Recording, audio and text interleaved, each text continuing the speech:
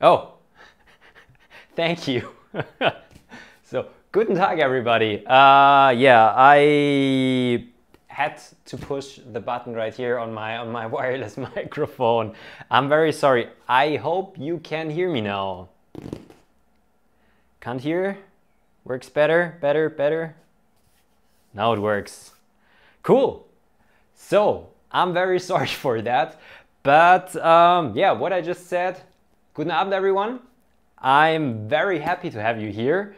I haven't been streaming for 3 months, I guess, and this package was also sitting right here in my corner for the last 3 months, and I just didn't manage to start a live stream. So today is the day that we start unboxing the Artillery Hornet. And yeah, as you might have already read in the video title, I guess I try to not spoil myself, but I guess this is again just another Ender-3 clone.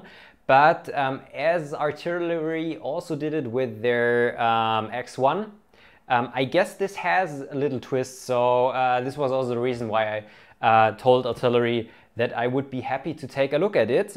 So I think let's crack this thing open and see what's inside and see if we can get it working. Cool. So the probably most dangerous tool in the workshop.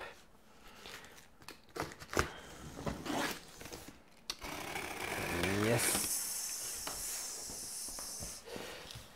Hey Robin, thanks for joining. Cool. So, who would have thought, but yeah, greeted with the typical black foam. If you guys don't know and haven't watched my video, if your printer is a little loud, or you have the feeling that it's a little loud, and you still have that packing foam around, put that on the table, put a like a concrete paver on it, and then your printer, and this will make a huge difference in the end. ID is saying, most dangerous tool in the workshop is an A8A8. Yes, but I don't have one of those. So for me, most dangerous tool in the shop is probably my utility knife.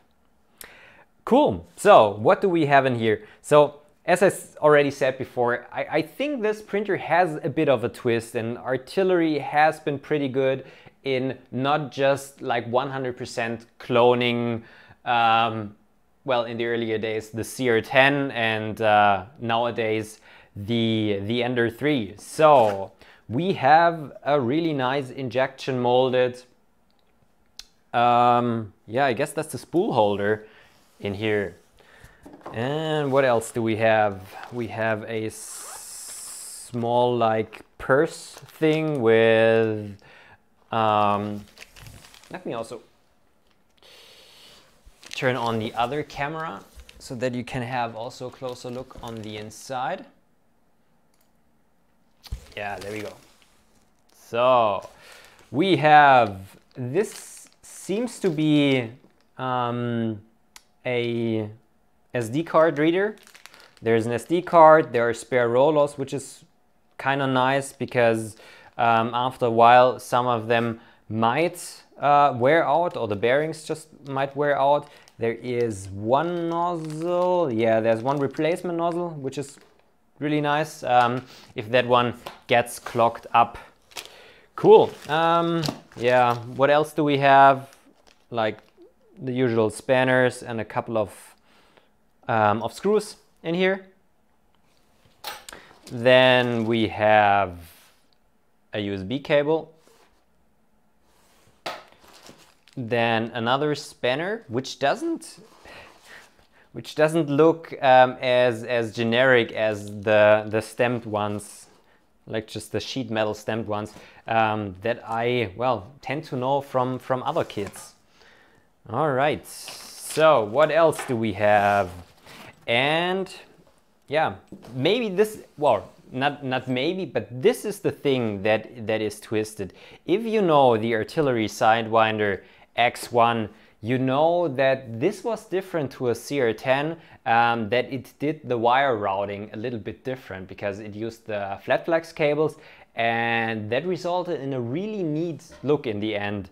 And what Artillery, I think, did right here was they replaced the wire harness that usually goes to the hot end with this integrated, I don't know, aviation plug thing where you have the connectors for your thermistor, for your fan probably, for your hot end, and you also have an integrated Bowden tube in here, which is pretty cool.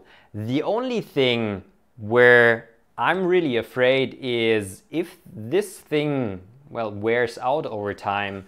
I don't know if you can get a replacement harness, but if maybe somebody knows, yeah, put it in the comments. All right, what else do we have? We have at least on the outside, color manual. Can you focus? Yeah, color manual. So we will follow that in a short bit. Then we have a quality control checklist.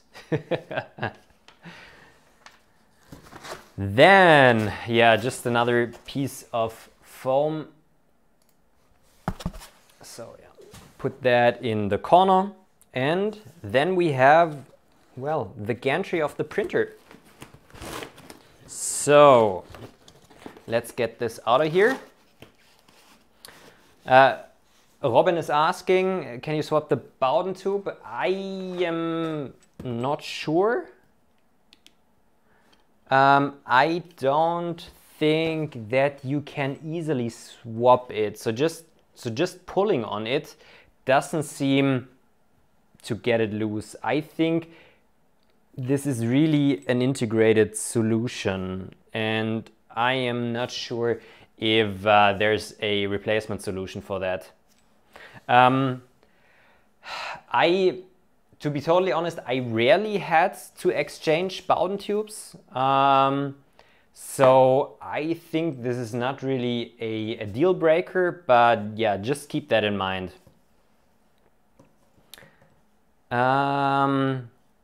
Is there a rotation lock at the end? Yeah, this is kind of an aviation plug thing, or how they call it. Let's see. Yeah, so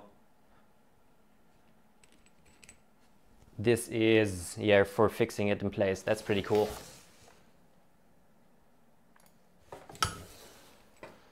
All right, so let's get the gantry out. Is that still stuck in here? No.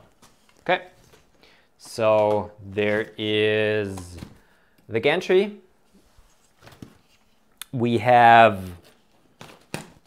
a single lead screw for the Z-axis on one side.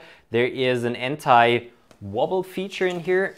Let me just change the camera angle a little that you can get a closer look on that.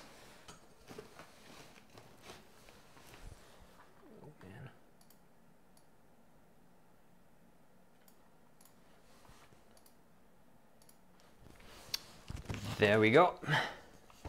So we have the Z lead screw motor right here. We have a coupler to the lead screw, and there is the anti-wobbling feature, which allows basically the nut to wobble around in this bearing right here. So a Z wobble shouldn't show on the parts itself. Then we have a Bowden extruder right here. It looks very similar to an E3D Titan, so it's probably just another Titan clone. Let me see if this one is... Nah, it's not one that drives the filament from both sides. So yeah, just You just have like a hop gear in here, and on the other side there's just an idler. On this side we can see the connector where also the Bowden tube gets right in. Cool. Yeah, and then the typical stuff, end stop. And do we have something? Yeah, this is also pretty neat. We also have a nut right here on that side to tighten the belt. Cool. I'll put that down and I'll just pick it up in a second. So what else do we have? Well, just the typical power plug, Kaltgerätestecker, as we say in German. And there is the hot end.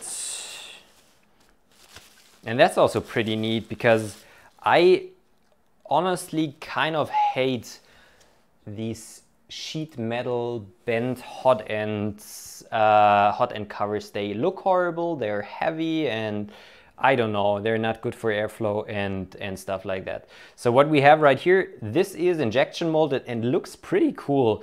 And I think through the yellow color and also the edges that we have around here, this should resemble our Hornet that is giving the name for the printer.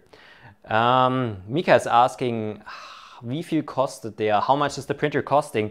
I'm not 100% sure. You can check the link in the description. I think it's around 250 bucks. And I think they have it in stock in the US and also in Europe. So you don't have to worry about import taxes. What else do we have in here? Let me see that. So we have like a connector PCB in here. This connector PCB connects which is also pretty cool, the two part cooling fans that we have on the left and the right side. Those are just the typical 40mm blower fans. The hot end and the thermistor are also just connected by plugs, so it's yeah, way easier to swap them out because on other machines you basically need to reroute all of the wires. That's pretty cool. Yeah, hot end, just the typical E3D style one. And what is also different to the usual Ender-3 clones is the size of like the cold side of the hot end. So the not heater, the cooling block, it's pretty short. It's pretty short. It's like half of the length I used to have. So yeah, kind of nice. This is, I think, just a 30mm fan in the front, so I expected that one to be pretty whiny, but we will see. We will see. Yeah, no volcano hot end in here. I think that's not the aim of this printer, to print like high volumes of material. Hey, Uncle Chelsea. Nice to have you here. It's basically just a beginner printer. It's like a different style Ender-3.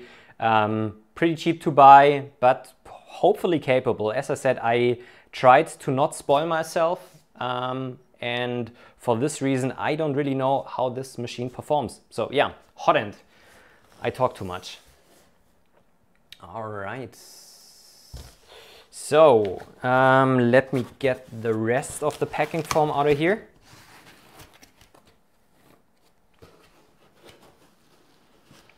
Picro is asking, what about the CR30 review? To be totally honest, I still have it down in my office. I have been using it from time to time, but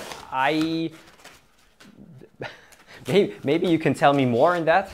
I don't know if the Kickstarter units have already been shipped, and I know that I don't have like the latest build standard, and if I will be doing a review of the belt printer, I basically need to have the one that's also shipping to the ones that will buy it in the future. Because what is pretty challenging on the CL30 is the belt.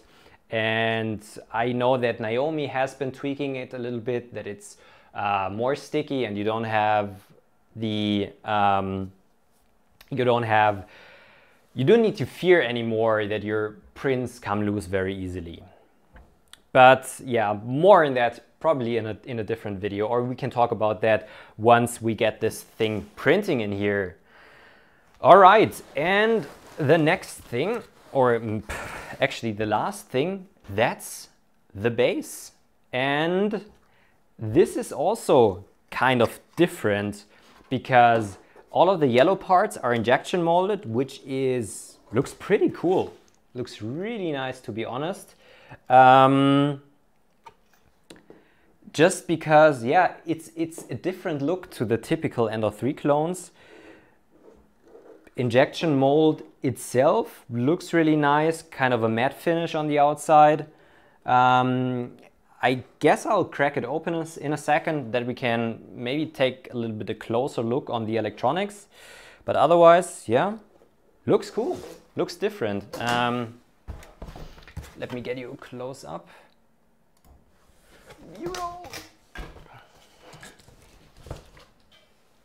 So, yeah, so this is all injection molded, the yellow stuff.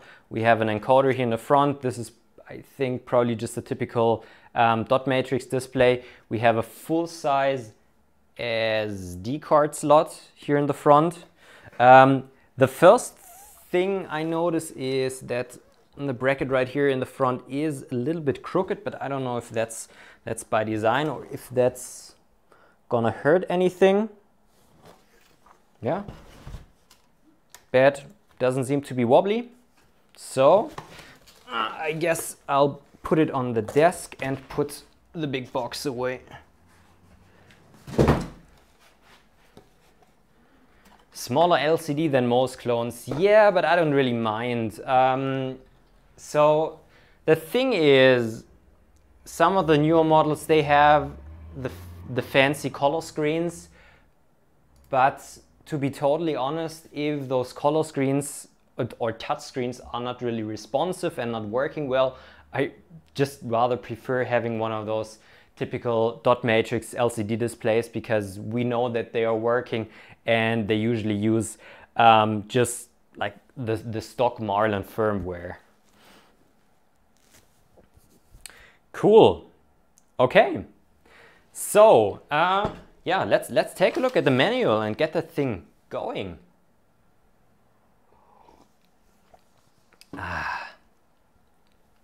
Or maybe before we get that thing going, let's maybe just take a quick look on the inside, because I would be really interested to see how the electronics look like. Let me see how I can get this thing open.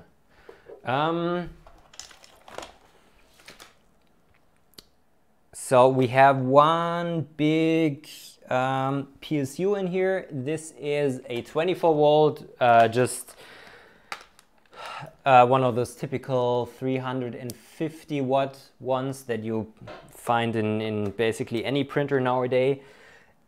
It doesn't look, yeah, it's of course not a Meanwell power supply, but yeah, I don't know, with my CR6SE I had real issues with the Meanwell power supply. It was really noisy, so I don't know if other power supplies are designed well. They can work kind of in a similar way. Okay, let's see if I can get that open. So I just removed the three screws right here on the bottom. I fear that there are additional ones below those feet. So the first ones are already asking, will I mod it? I don't know if it works. Why mod a printer that works? This is always what I'm saying.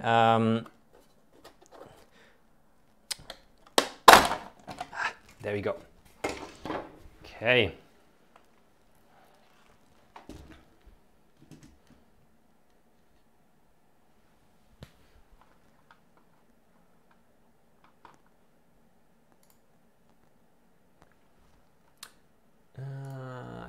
you don't need to see me. Okay, so we have an Artillery Ruby board in here, version 1.1. We have an ARM STM32F401 in here, so a 32-bit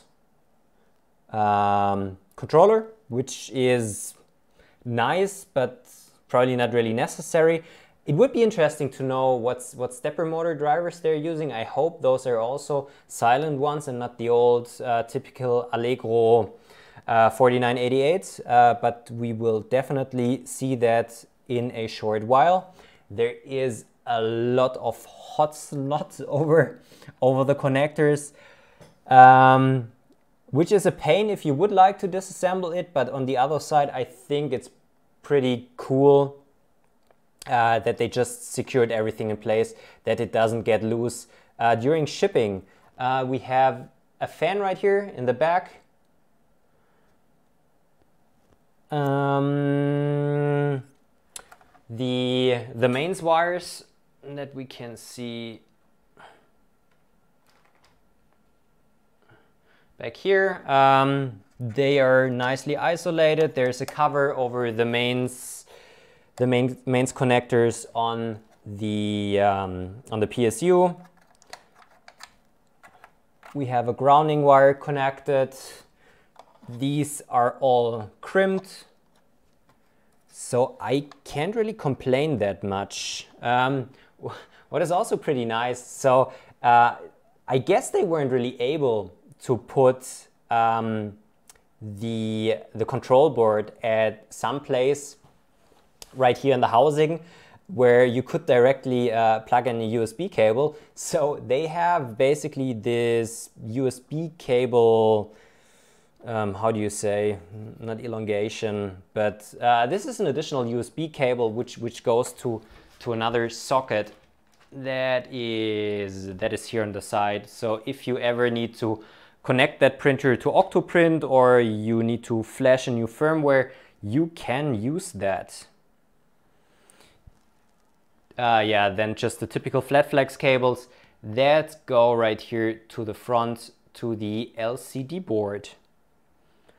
Otherwise, not really that much more to say. And I also can't really complain. It doesn't look bad on first sight.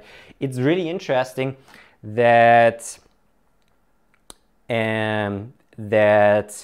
basically the rails and also the motors directly connect to the injection mold. So that needs to be at least fairly precise in manufacturing, and also fairly stiff, because yeah, this side right here is connected to the belt of the y-axis. But yeah, we'll see how it holds up.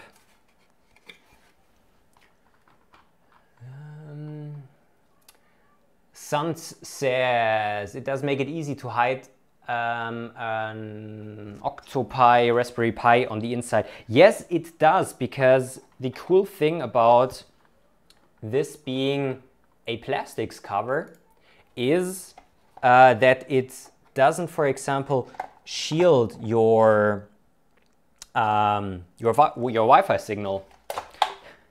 I can already see one bodge. Maybe let me show that for a second. So I guess they kind of forgot to have a small, come on, cutout for the flat flex cable. So this has been done as an afterthought and not in the injection mold itself.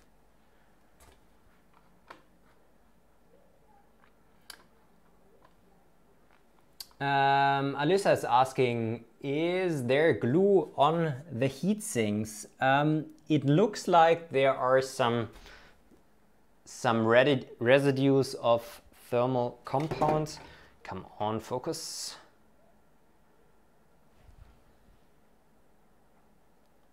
There are some residues of the thermal glue they used to glue the heat sinks in place right here on the top. Nothing I'd be worried about.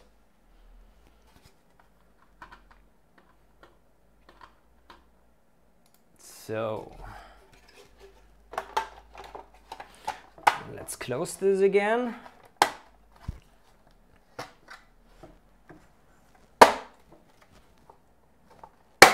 Ow. So yeah, make sure that you don't have your hand or parts of your skin anywhere near where it closes.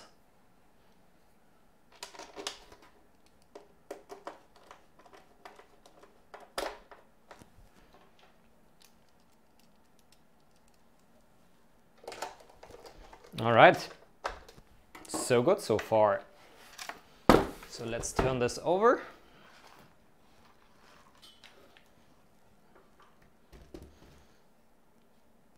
And yeah, I think now it's finally the time to take a look at the manual.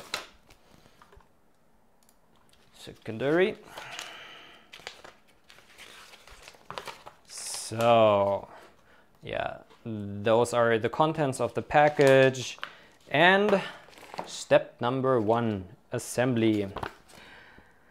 Align the XY gantry to the notch on the base, then fix the gantry to the base with the 4 pieces of M5 by 25 pre-installed on the base. Okay.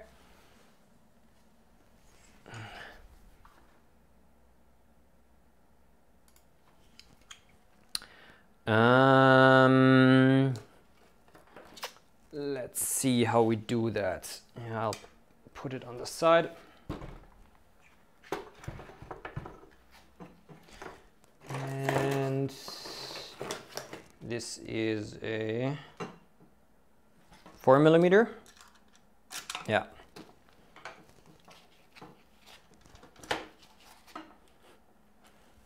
Jerome says, do the screen peel. Yeah, we will do that once we power the machine on. I think it's too early for the screen peel.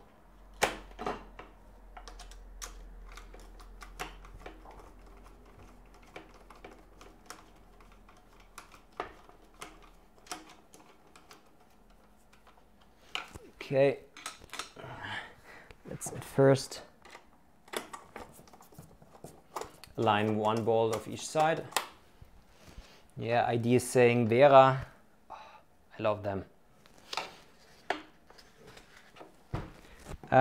Having some like tools that at least cost a little makes working sometimes so much more enjoyable.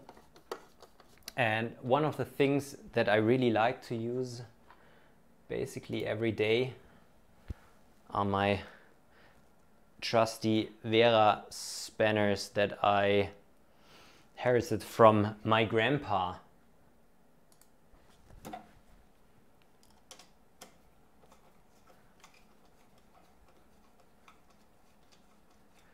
Andrew is saying they don't sell any replacement cables, Bowden, on their website, despite this being released for ages. So yeah, if you have issues with this connector right here, I don't know. I think in the end you could still just solder something together, but I guess this is one of the outstanding features of the machine.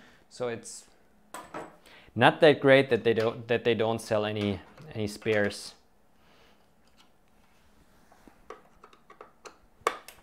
Okay. I have already read quite a lot of Voron comments. Yeah, I will do more. Actually, there are currently some parts of the Voron being printed downstairs.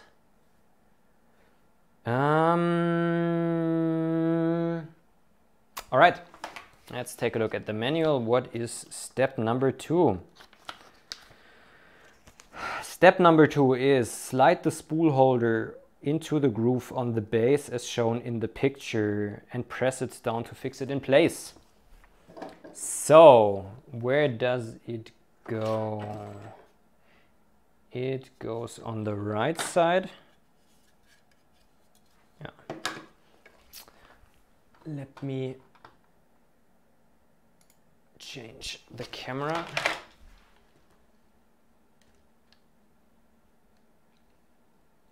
So the spool holder goes right here on the side. Yeah, a bit wiggly, but I think that's all right. Cool. So we finished that step. Let's get to step number 3. Connect the Z end stop cable. And I think, did I screw up?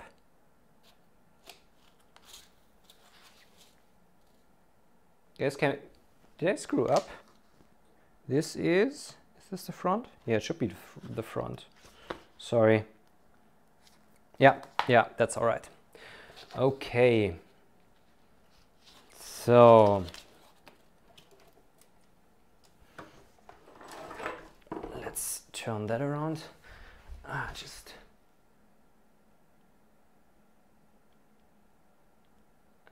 Sorry.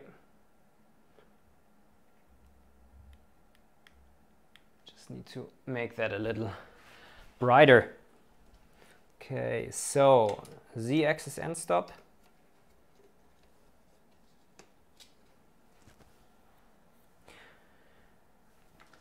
Next step. Connect the C stepper motor and finally connect the main cable. So all of that right here. The cables aren't color coded, but you can't really mix them up because they have like different pin headers. And the last one is the main cable. This one.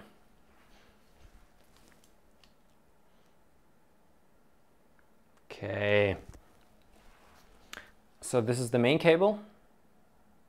Can you see that? No, it's too bright. Okay. Sorry. This is the main cable. That goes right here in the back. Cool. So, let me think. I still have the zip ties connecting everything. I don't know if that's the manual to remove them. No, it's not. And I'm asking myself, one of the things I'm missing, I think this is actually the first printer that doesn't come with one of those flush cutters. I won't say that I don't have enough of those flush cutters, but yeah, I need to remove them. Let's see if we can also do that. Oh yeah, that's all right. Just try to not cut myself. Okay. Jerome is asking, any thoughts on the sturdiness? Oh yeah, my whole desk is shaking currently. So, thoughts on the sturdiness. So the gantry, so the XZ gantry is again fixed on extrusions down here, and yeah, that looks super rigid. I wouldn't be worried about anything. So that seems to be all right. Okay, I think now we get to the interesting part, and this is connecting the hot end and the I don't know, really cool looking like connecting cable, which makes in the end a really like clean build. Okay, next step is to install the hot end on the carriage using the M3 screws that we previously found here in the back of spanners. Sund is asking, what's the spacing between the PSU and the table? Is there enough inlet when it's facing down? So we have, I would say, 5 millimeters of spacing between the PSU and the table. So it should be enough that it gets a bit of air. But I think we'll see that once it's going, how loud it really is.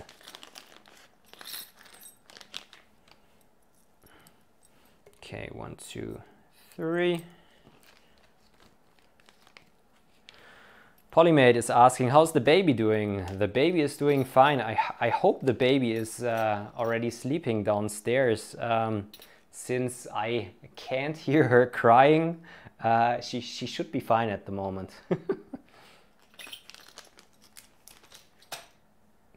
But thanks for asking. Okay, this is, I think, a 2mm.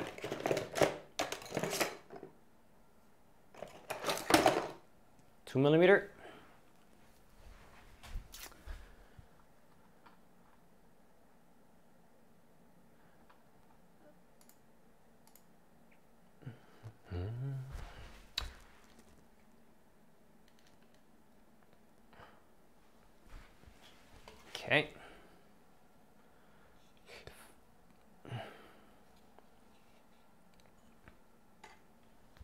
Okay, so that's screwed in from the front. There are threaded inserts in the sheet metal parts.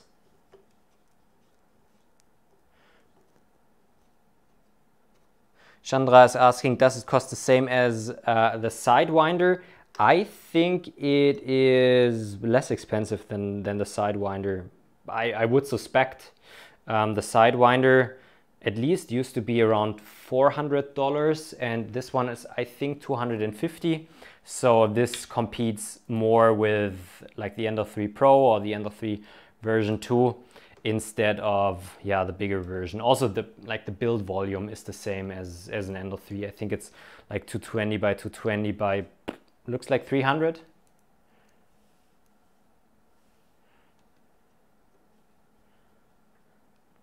"3D Partner is saying 297 on Amazon. The X1 or the Hornet? If you're paying 240 bucks for an Artillery Sidewinder X1, this would be a pretty cool deal. Because, yeah, I still like to use the X1. And it has a bigger...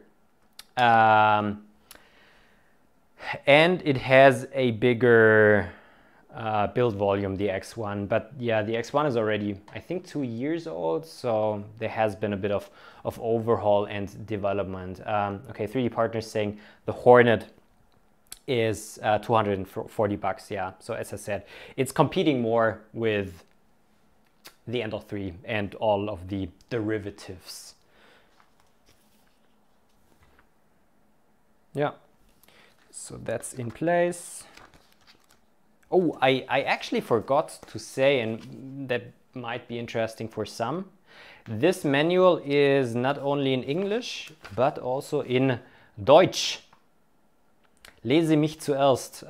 Yeah, so for all my German viewers out there, this manual is also in German. I don't know if you're buying a different version, if there's also a Spanish version or something like that, but German manual. Kudos for that. Good. The next thing is connect the extruder cable, tighten down the cable, and turning it by the locking mechanism. This seems to be...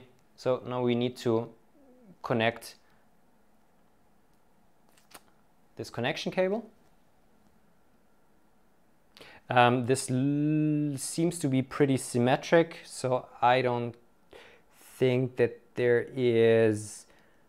we need to put one side specifically into one and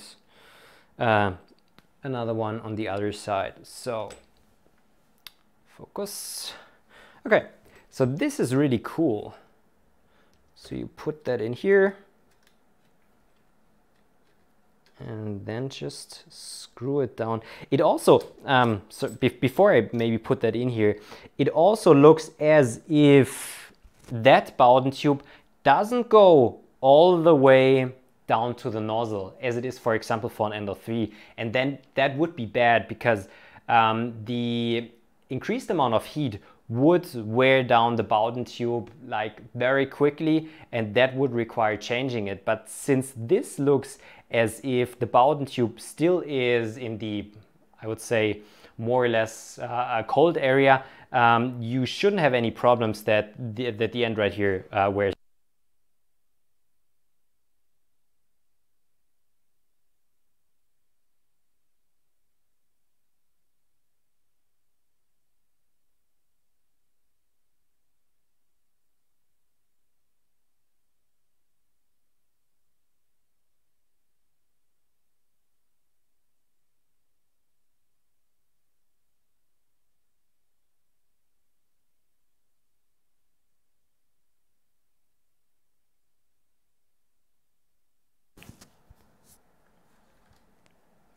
Seriously?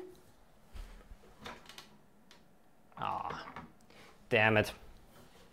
I will be back in 1 second.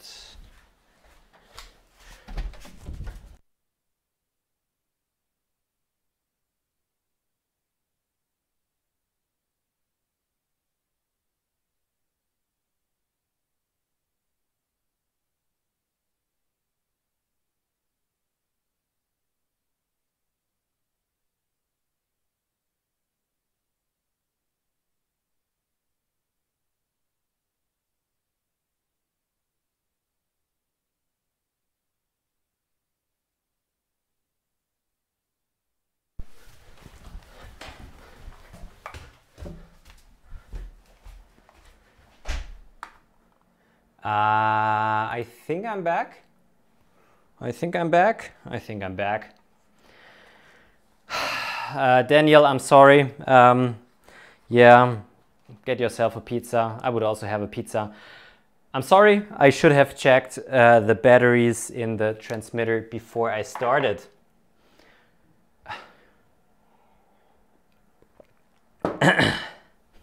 Cool. So we connected that, and the last step is to tension the eccentric nuts with the supplied spanner. So I will just check if any of them are loose, but they seem to be pretty tight. So there is no need to retighten them. I think it would just make things worse. Yeah, and also below the bed, nothing is wobbling around.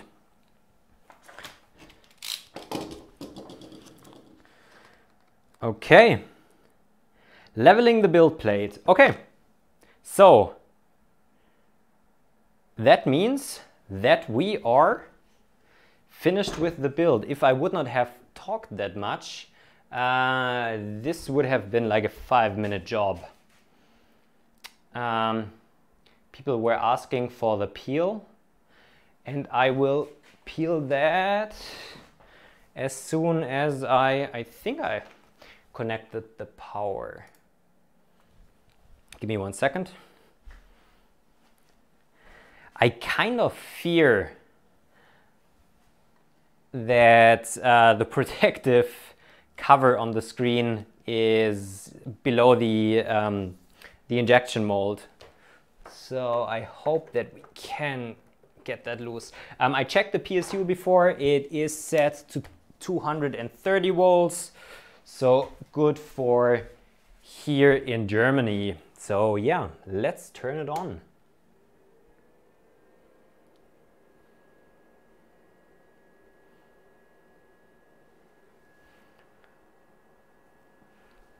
All right. So, sorry. This looks like the standard Marlin screen, and I don't feel bad about that because it just works.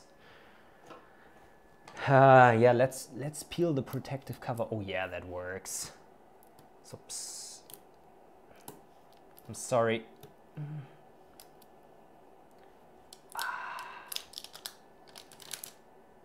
Nice. No magic smoke coming from somewhere. I don't know if you're currently able to hear the machine, but I have like an okay humming sound coming from, I think, the PSU. It's not totally quiet. I'm usually the guy that likes really quiet printers, but yeah, it's not completely quiet, but it's still bearable.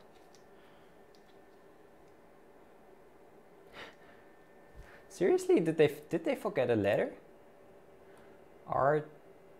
Artillery Hornet ready. Well, they didn't forget it technically. It's just the screen wasn't like big enough. Okay, so let's also remove the protective sheet from the build platform.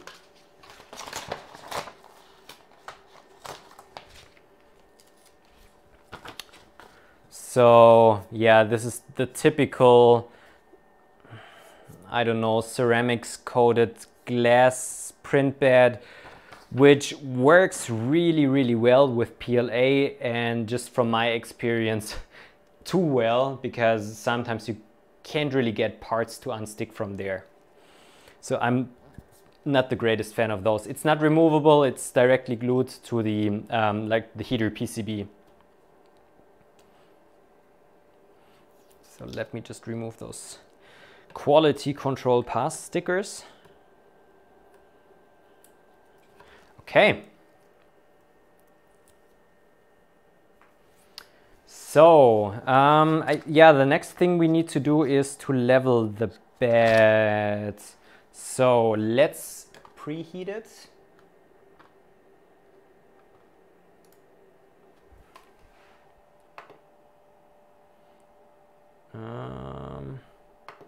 Temperature, preheat PLA, preheat PLA.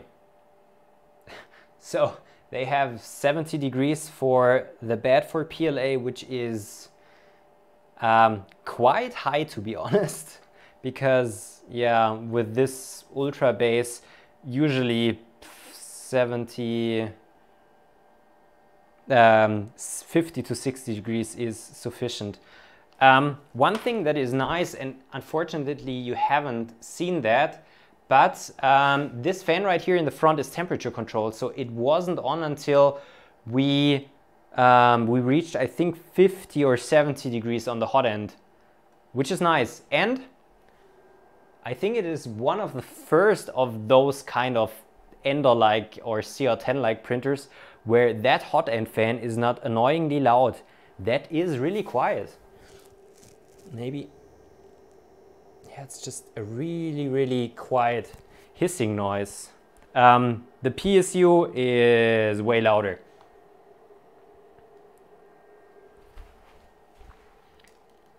So, heat up also seems to be pretty fast. So the hot end is already at 208 degrees. It overshoot a bit. The bed, it is at 50 degrees.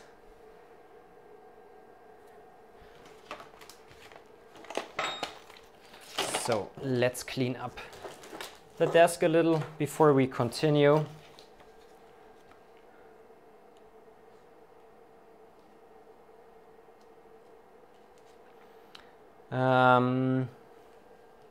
Well, yeah, it is quiet. It's not totally quiet. I hope that they have silent stepper motor drivers in here, which could make it a really nice office printer. Okay, what are they telling us? Select temperature, preheat PLA, preheat PLA. This will heat up the bed and the nozzle to actual printing conditions, make the leveling more accurate. Wait for 1 minute after the machine reached the target temperature. Select motion, level corners. Cool.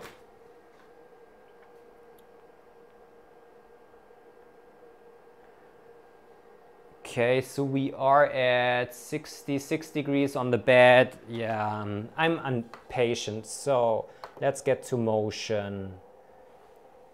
Bed leveling. Let's change that a bit. Bed leveling. Level corners. So we are homing. Oh, it's nice and quiet. Can you hear it? It's really quiet. That's nice.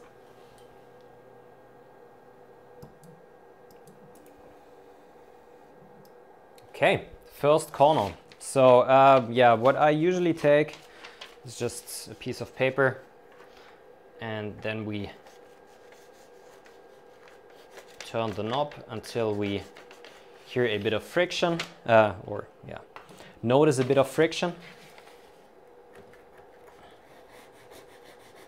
That's all right. Oh, I really enjoy that they have enabled the bed leveling assistant, because it's such a simple but such a good feature, and I'm always wondering why companies just don't activate that in their firmware. Okay. Okay, and the bed seems to be kind of level, because also the point in the middle seems to be fine. Okay, good. So we are done. Let's see what's next on the list. Okay, I guess we're done. So let's check if there is some pre-made G-code on the SD card, and otherwise we'll just slice something and get this thing printing. So far, I'm at least not upset about that machine. Robin is asking, how well is the bed glued to the heater PCB? I can say that it is glued. It's also really nice to see that, I think similar to the Artillery Sidewinder X1, there is a bit of insulation below the bed, which also helps with heat up temperatures.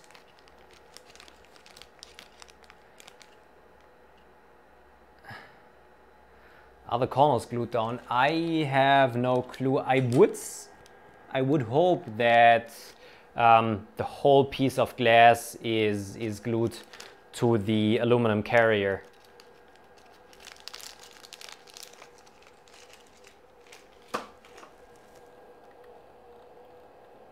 Okay. And as I said before, we have a full-size SD card, so no fiddling around with the small ones. No USB though, but I don't really mind using SD card. Change media, print from media. There is a Cube G-code, Hornet configuration. Since I don't know what Cube actually means, I think we'll just slice something. I think we'll just slice something and get that printing. Andreas Thaler is complaining that I didn't measure the angles and the distances. I totally, honestly, rarely do that, and my prints also turn out fine. I think this is too German. Okay. Yeah, that will be the calibration cube. Let's slice something more interesting, I guess. And I think that will also be done in a second. Let's see if I can give you a look on my screen. There we go. So,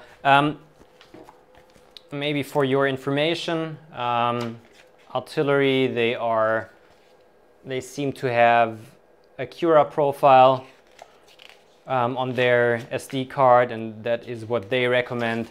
Since I'm just a fan of PrusaSlicer and the configuration, we will slice something in PrusaSlicer. Where did I put the SD card? There we go.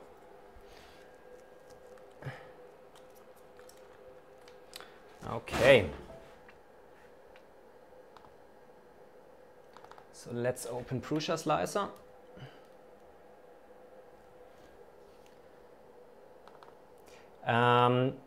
I think there is no pre-configured profile for the Artillery, not Sidewinder, the Artillery Hornet in PrusaSlicer. We can check the configuration wizard. So other vendors, it's FLSun, Bibo, TriLab, Lulspot, Anycubic, but I'll just grab the Ender-3 profile. That's in 99% of the cases totally sufficient. So let's select the Marlin, maybe scale that down to scale that up to 150%, just that it takes a bit more time to print. Yeah, Banshee will be good, but a Banshee always takes like 2.5 hours, and that's too long for me at the moment. So this is 1 hour 10 minutes. Yeah, we don't need 20% infill. Let's just change that to 5% infill. So we are right at 1 hour and 3 minutes. So save that to the SD card.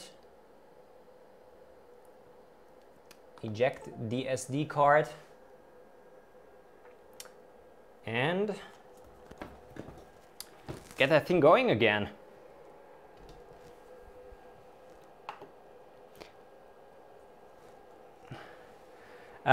For some, this screen and also the menu might look antiquated, but as I said, this is basically stock Marlin and it just works. I am way more happy to use that instead of, I guess, 95% of other solutions that are out there.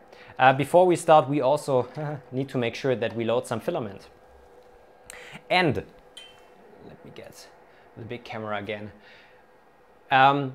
I said in the video title, this is a printer with a twist. The twist, I mean, is we have all of the injection molded parts, which do look honestly really nice and are just something different in comparison to all of the other hundreds of Ender-3 clones. We have dual cooling, but I think the best thing about this machine is the really clean wiring between the feeder and the hot end, and that's just something I need to put out there. Andreas is asking, is there USB input for Octoprint? Yes, there is. You can see it right here. So there is, I think that's, yeah, the bigger USB thingy. Okay.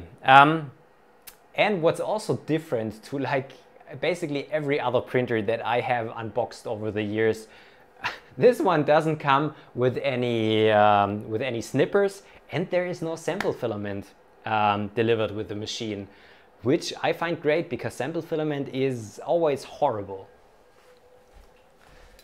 So I just grab a roll of Das Filament Multicolor Galaxy PLA. Let's put that on the spool holder and see how we can feed it in there.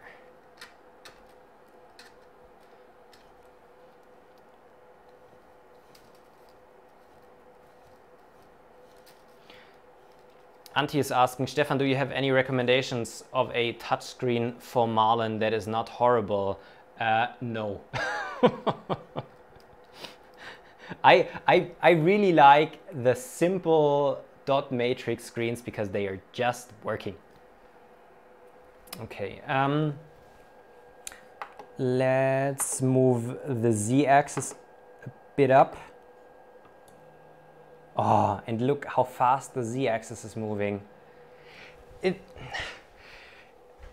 This is kind of similar to the Artillery X1, to be totally honest, because most other knockoff printers, there wasn't really put any thought into the machines, and with both of the Artillery machines that I have so far, it seems that somebody who is regularly printing has been tweaking the firmware and also the machine itself. Those are just the small little things. Wiring is clean. The Z-axis is not horribly slow when it's moving up and downwards. So, as I said, so far, pretty nice, pretty nice. Okay. Yeah, I'm not a huge fan of filament loading procedures. There's a really nice, let me show that.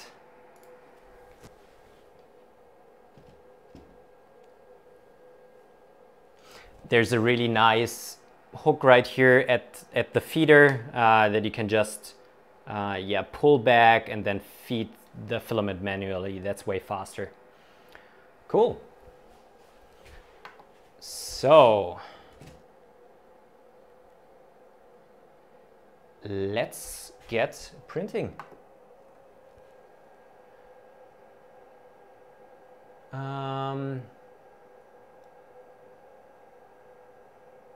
Joes is asking, do I get this or the CR6 SE?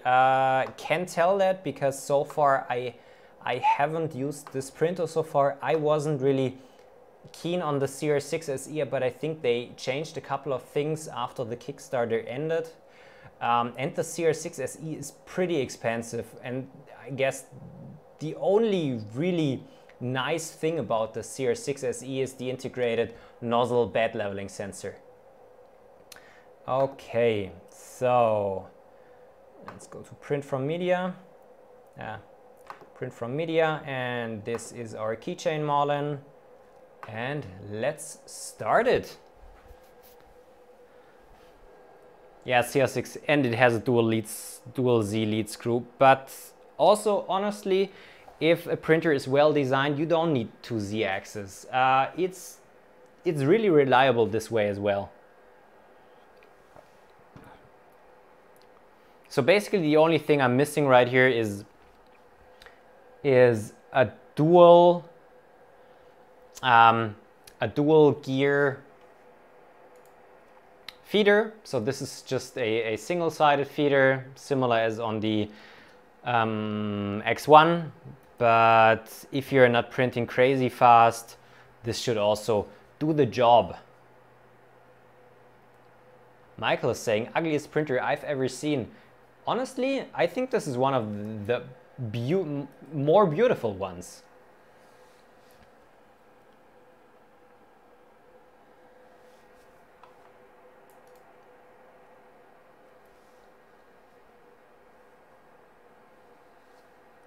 So we are priming.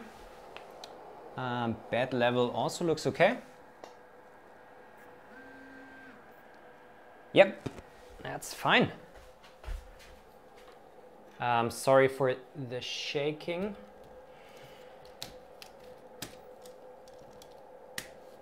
I should have maybe switched cameras before I did that.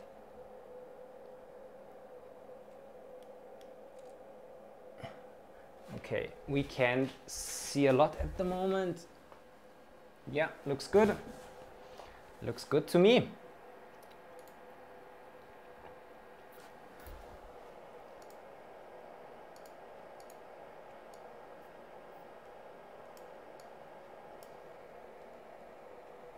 Sorry.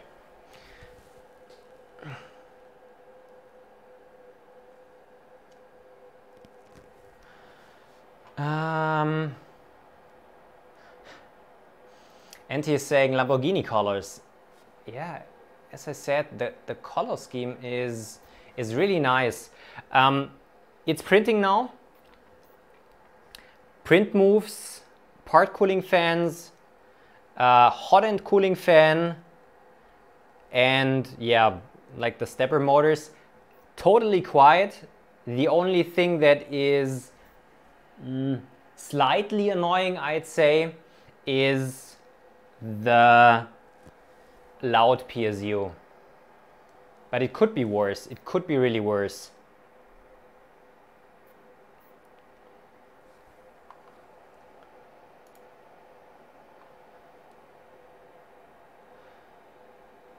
Fernando, thank you for the 50, is that Mexican dollars? thank you so much for that donation. Yesterday arrived my Artillery Genius with issues with the touchscreen. Therefore, I prefer the simple LCD screen with knob. Greetings from Mexico. Greetings from Germany to Mexico.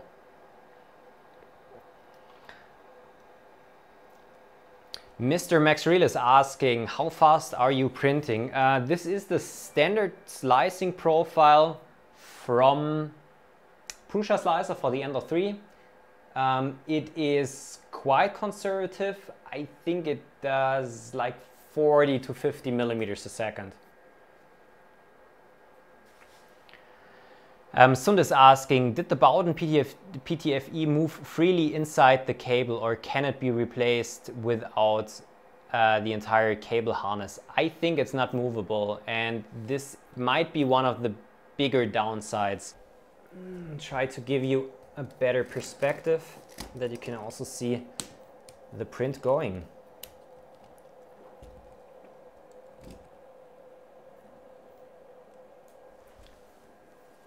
Yeah, sorry. So we're currently printing the feet of the Marlin. It is a bit small. Yeah, we will see more of it in a second, as soon as we get further up. Yeah, the hot end assembly is a bit big, but yeah, the dual cooling fans do look really nice.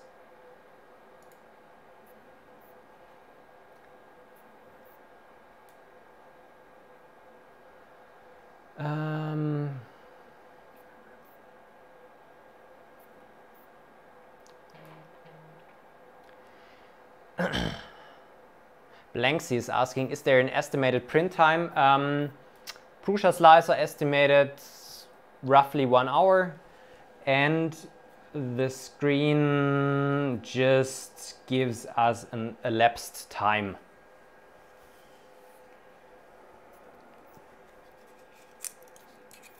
Soviet and Scotsman is saying, interesting concept, but non-replaceable Bowden is weird. Yes, it is weird, but the good thing is that this Bowden tube right here doesn't go all the way down to the nozzle, so it's not in the hot zone, so it shouldn't really wear out if you're not printing tons and tons of carbon fiber reinforced materials. But if this is your plan, you should maybe also take a look at a different printer.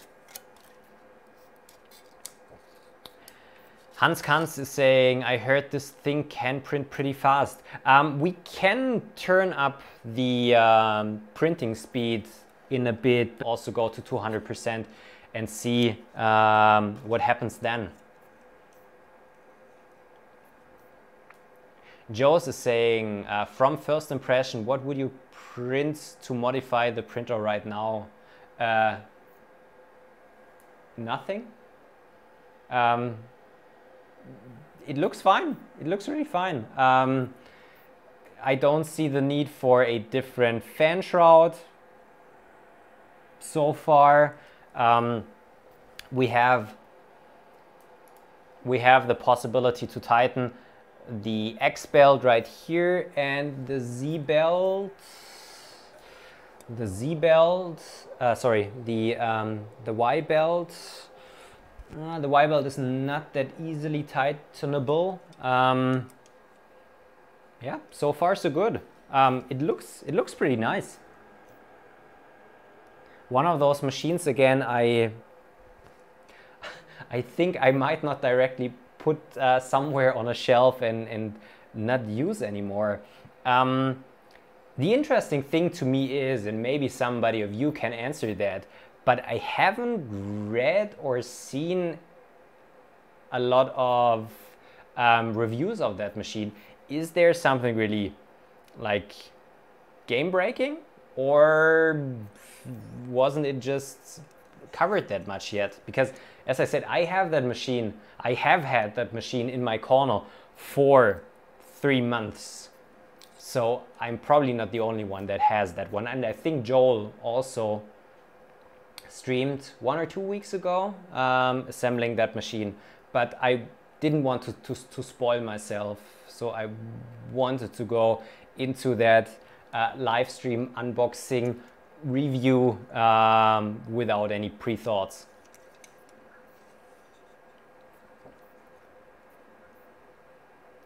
Daniel is saying maybe you can tighten the Y-belt with the stepper. No, the stepper is actually like fixed in position. There is the bracket here in the front that you can modify. This one right here. There are slots in this bracket right here, so you can open those and just put it in place. But there's not like a nice mechanism as for the X-axis to adjust the tightness.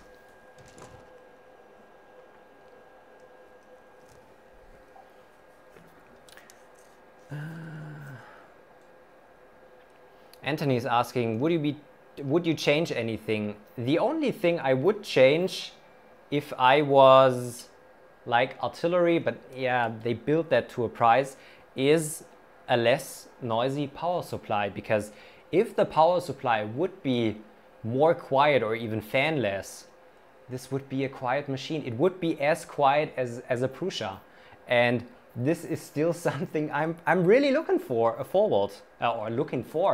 besides the Prusa. Every other printer is noisy in some way. Some might not be bothered by that, but it always annoys me, and I can understand why others are not able to do that. Anti, thank you for the $25. Thank you for the $25. Greetings from Texas. Keep making great content. I challenge other US viewers to spread some love as well. Thank you very much, Anti. Highly appreciate that. Greetings to Texas as well. Still one state I haven't visited yet. Since we are currently in the, yeah, let's take a look how the print turns out mode. My big plan for this year pre-COVID was that I'll just take 2 or 3 months of work due to parental leave, what we can do in Germany, and do one big US, I don't know how do you say that, one big US tour. So I was really planning to rent an RV in Maine or just on the upper East Coast, then drive all the way down the East Coast to Florida, then over to the West Coast and all the way up to Seattle, Vancouver. This is still one of my big dreams, but unfortunately, due to COVID, that's not gonna happen. I still have a couple of weeks, or actually 2 months of parental leave this August and September, and we have already rented an RV for that time. But I fear, yeah, it's called a road trip, but I fear that this road trip might also only happen in Germany, but we'll see, we'll see. John is asking, what are you drinking? That is one horribly good Italian, like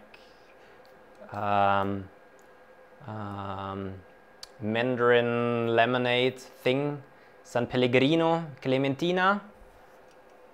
Really nice. Always reminds me of holidays in Italy and the great food there. Eric, thanks for the $5. Highly appreciate that. Do you think this would work with the Quinley bat from 3DQ? I have no clue what the Quinley bat is, but due to the super chat, let me just check that 1 second, and maybe I can give you an answer. So,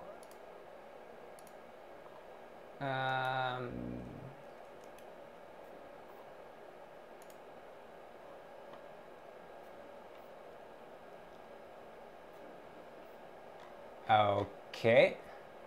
So, yeah, I don't have any possibility to change the screen at the moment, but it looks like as if the Quinley bed is, well, I guess you basically put the printer at an angle and have a decode that ejects the parts one after the other. I don't see why this shouldn't be working.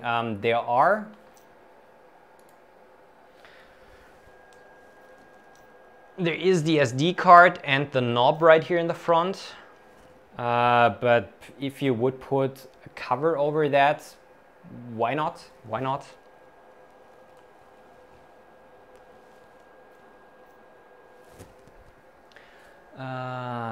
Yes, I still need to open my beverage. I've been playing around with it in my hand for the last 10 minutes. Daniel, Nestle, unfortunately. Seriously? Is that Nestle?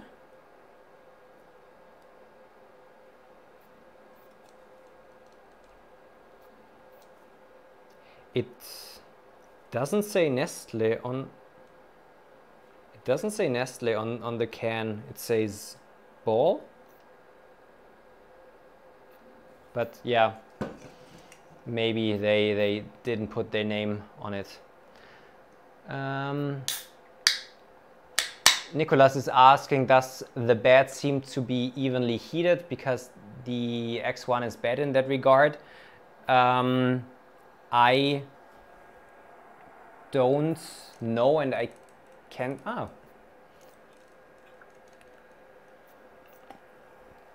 Give me 1 second. I have a thermal camera right over here.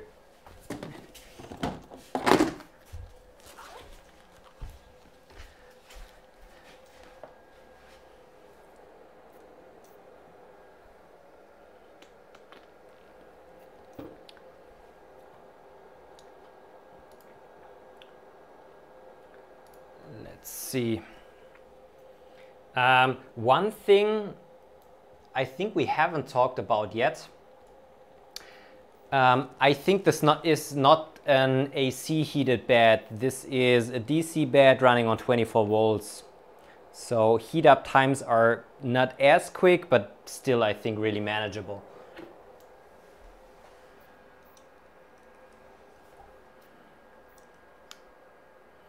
So I have a FLIR thermal camera that I can put on my phone, and then we can take a look if the bed is heated evenly.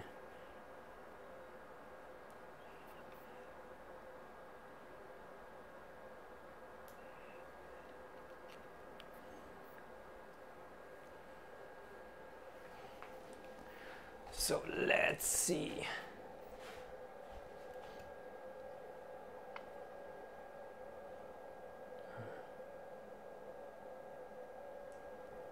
Okay, wait a second.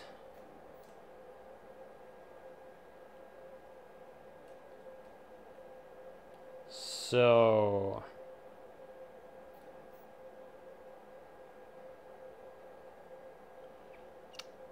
I don't know if this is due to the cooling fans, but yeah, there's 50 right here, or if it's just due to the emissivity of the bed, but there seems to be quite a hot spot on that side. It's hard to say, as I said, it always depends on the emissivity of the material. But it doesn't look to be like super evenly. We have 50 right here. This is just the reflection of the hot end. And this looks really weird. There's a real hot spot on that side. Yeah, maybe something to check out if I would ever do a review.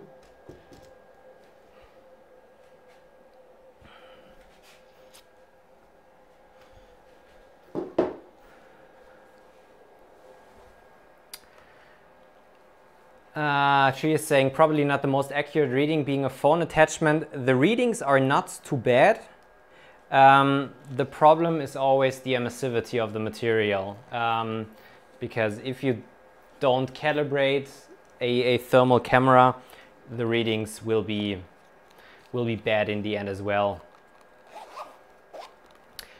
Yeah, we have already done quite a bit of our 150% scale Marlin. Let me try to give you a closer look of it. So the surfaces do look really smooth. You'll see. Blanksy is saying could be the light reflection. Yeah, could be as well, because I have some really big lights right here on the front.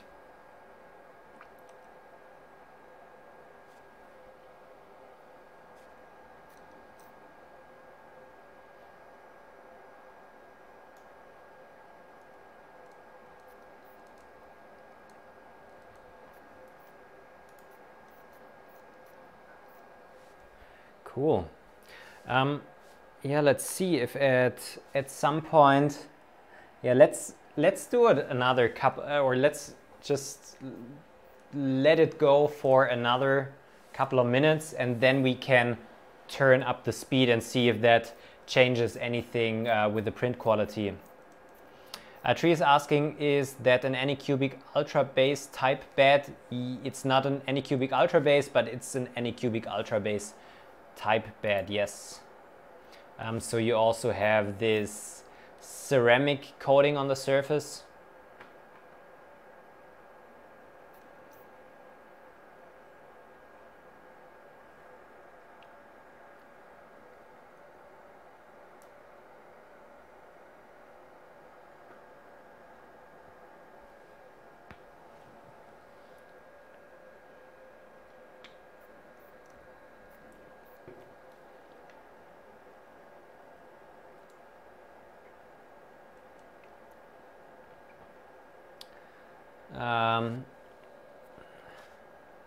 Can you lower the camera? I can give it a try, but it's fixed on the tripod, and this is basically the lowest setting of the tripod. But let me figure out something.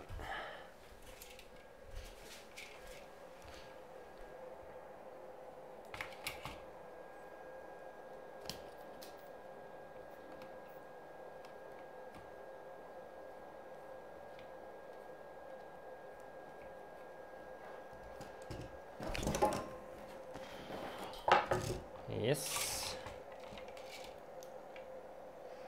That's too low again. Yeah, but there is it.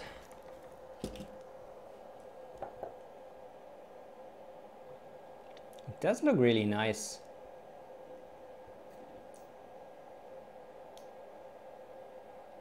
Very smooth surfaces.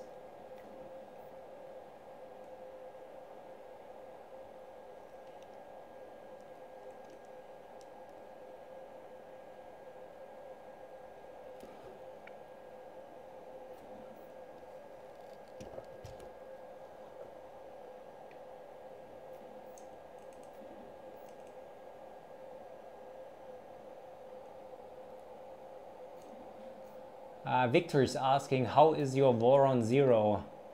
The Voron is currently still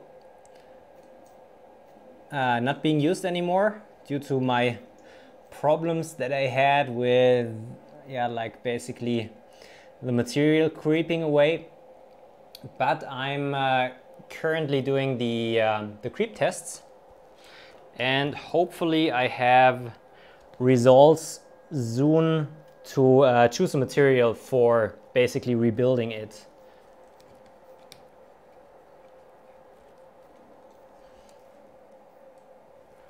I need to get something that is a little higher.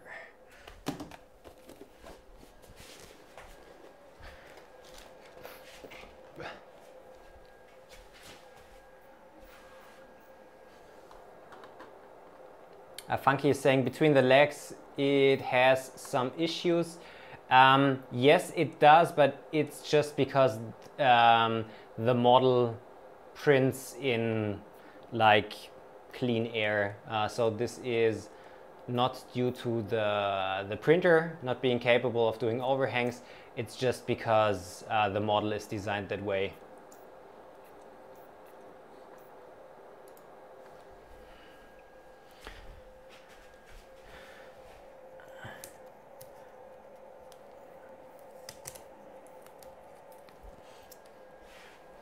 I thought I had a really nice tripod, but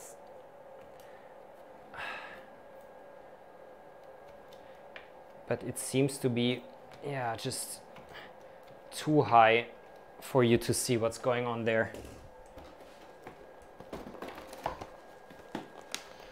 That's too low again. Come on.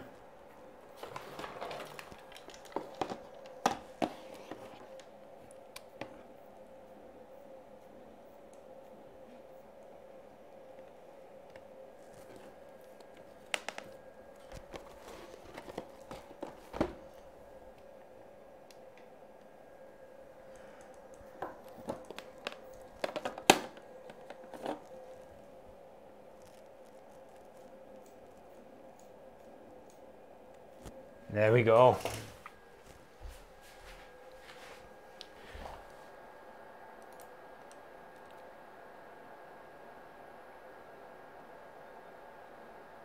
So far, so good. For everyone who doesn't know, this is a 150% scale Marlin, keychain Marlin. So many questions about the Voron. Will I be building a Voron V2? Maybe. I need to finish my V0 at first and print my 10-minute Banshee. I do have too many Banshees.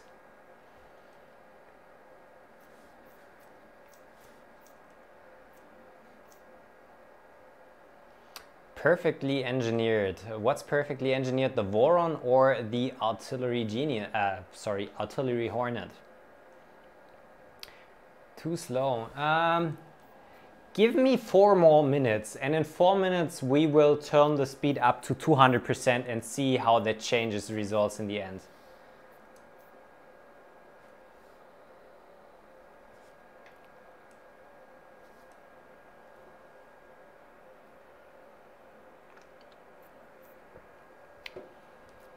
NC, what about a Jubilee tool changer build? I still have my E3D tool changer, and I currently do have too many printers.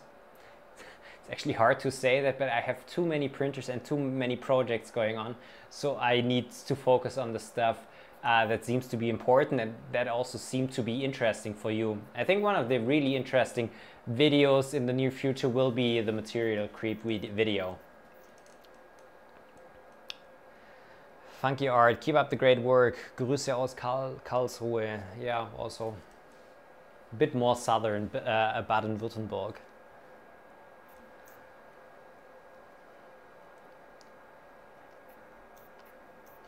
Is it better than the Voxel Lab Aquilia? I have no clue what that is, but I did not have a clue what a Voron is like 2 months ago, and I'm so blown away right now.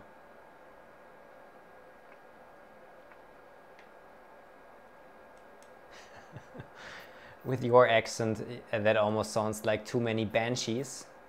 Whatever a Banshee is, I only know a Banshee from GTA, which would be a way worse problem. Matthias asking, do you prefer direct drive or Bowden? If I'm not looking for pure speed, I would always prefer direct drive. If you want to have a fast printer, a Bowden system has the benefit that it removes the weight of the feeder from the print head, which is, well, results in less vibrations, or just gives you fast accelerations. Let's put it this way. Hans Kanz is asking, will there be a video about the Hornet? You're just watching a video about the Hornet. I'm not sure if I will do a full review on it. So far it doesn't seem to be a bad printer, especially for the price. And I think if it performs similarly to an Ender-3, I might almost be preferring this machine just because it looks different and it has nice stock Marlin and it has a nice wiring loom and things like that.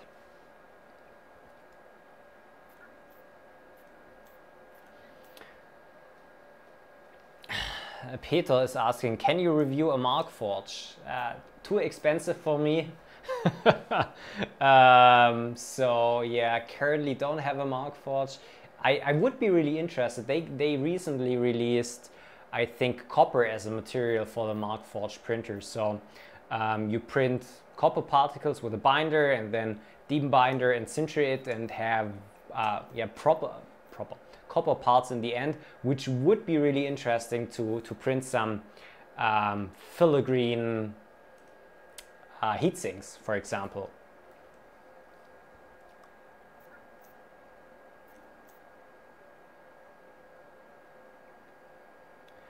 No one is asking, what is the best choice for inexpensive nylon printing?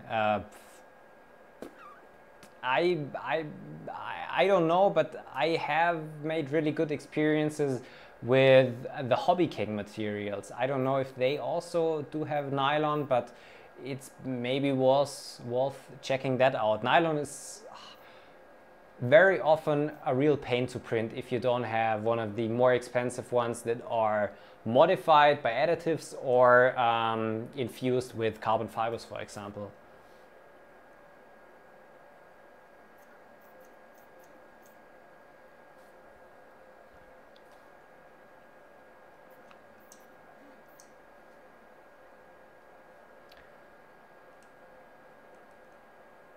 Jerome is asking, any projection on the release date for the material creep video? Probably not in the next 4 weeks, but I hope that in May or something. Those tests take a bit of time. I have already made several tests just to figure out how to do it, but it still requires some time.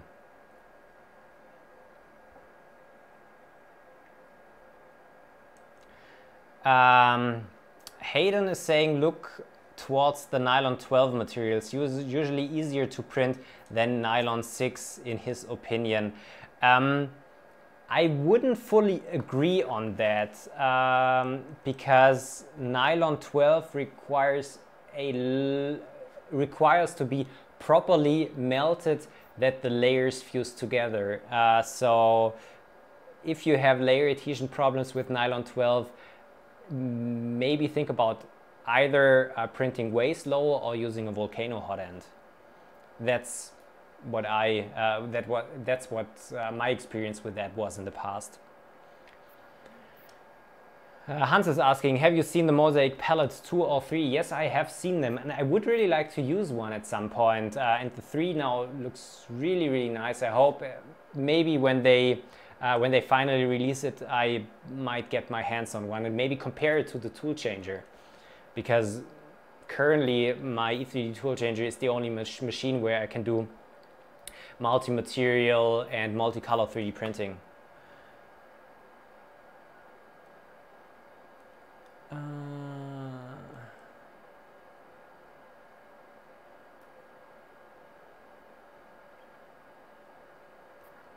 Andreas Thaler is asking, so he's wondering why the Bowden tube, the integrated Bowden tube, doesn't reach all the way down to the nozzle, and if this is an all metal hot end.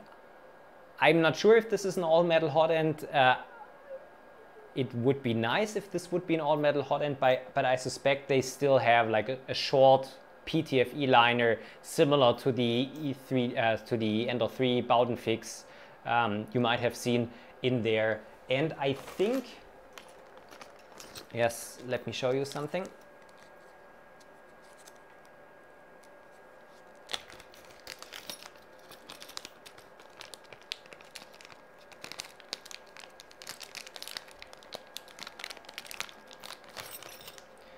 So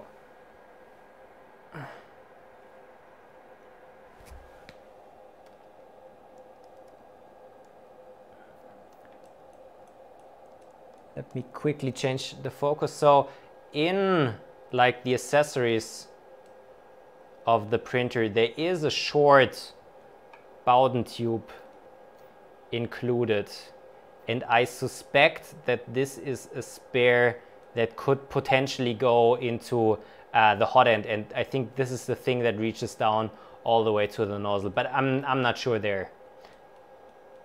But I suspect that's what this is.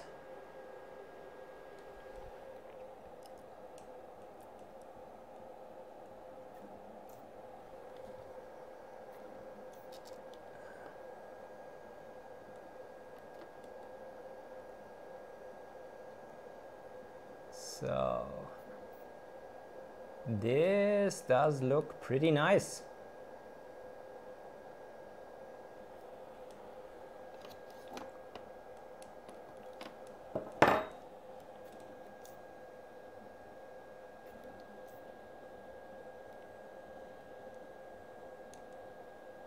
Some digital zoom right here.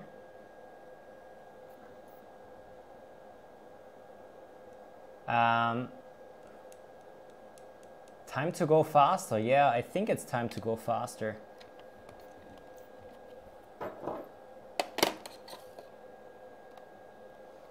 Yeah, the lighting is just not perfect.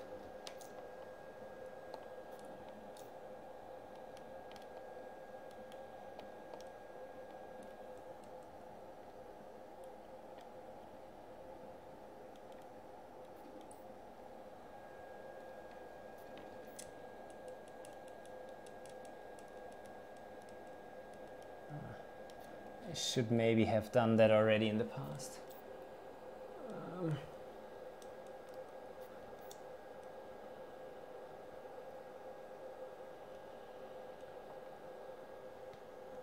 Okay.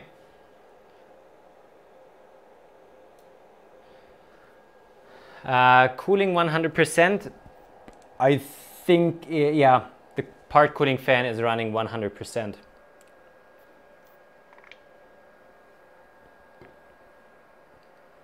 Okay, let's crank the speed up. Let's maybe start with 150%.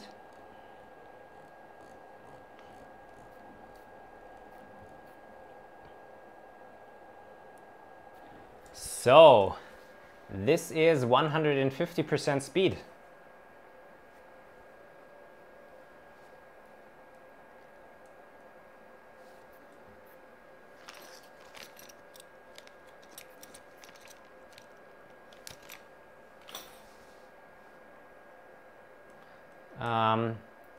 Let's keep that running for 2-3 minutes, that we can later check if the ringing marks got more. But so far, yeah, that's still not super fast.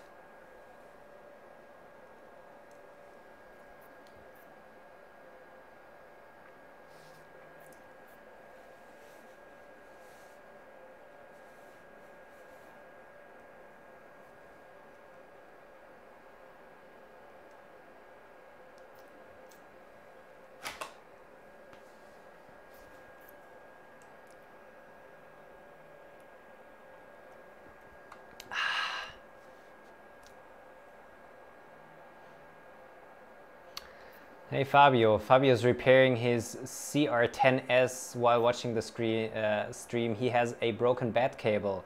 Yeah, had that as well. Also on my machine. On my machine, the connector to the electronics enclosure broke at some point.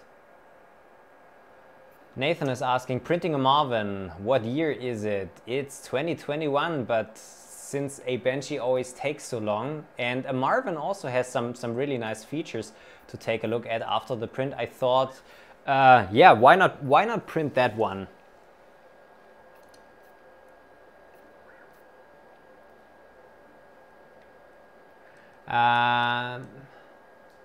Just Half Done is asking, I need to print small tires with a somewhat flexible rubber-like material. I've got a CR6 SE. Any ideas what I could use? I can highly recommend the VarioShort TPU by ColorFab, because in its like initial state it's still quite rigid, but if you increase the printing temperature, the material foams up and gets way more softer. Daniel is saying 80 millimeters a second. This thing should be capable of doing. Yes, we will do that, but give me like 2-3 more minutes, just that we can later see a transition if it got worse. FPV Leo is asking, do you fly FPV? I used to fly FPV years ago, but I haven't done it a lot the last years. What's your favorite PETG brand? I print a lot of DAS filament, but just because it's local and it's working.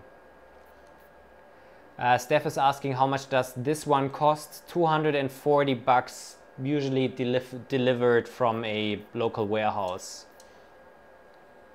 Alyssa is asking, any new adventures with the filler extruder? No, but I'm currently trying to get back into filament recycling or material recycling by using the Mahor XYZ direct extruder, but I'm currently putting a new geared stepper driver on it.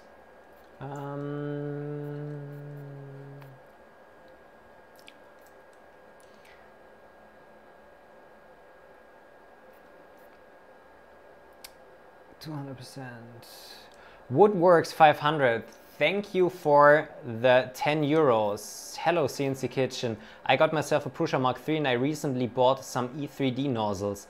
I wonder what I would need for a nozzle replacement and how I would do that. Could you also make a video about that? I think you could even check the Prusa Mark III manual, and they should tell you how to change a nozzle. But what you need is just like a spanner that is the size of the heater block, that it, well, doesn't rotate while you unscrew the nozzle. And yeah, another important thing is when changing the nozzle is for once you need to hot tighten it, that it doesn't get loose during printing again, and that you don't over tighten the nozzle, because if you over tighten the nozzle, mostly the aluminum threads in the heater block will snap, and then you need to replace the heater block. 1 Newton meter is recommended for that, but yeah, I would say a bit more than hand tight. Just pay attention. And I'm quite sure that there are also on YouTube a couple of videos about changing nozzles on an E3D V6.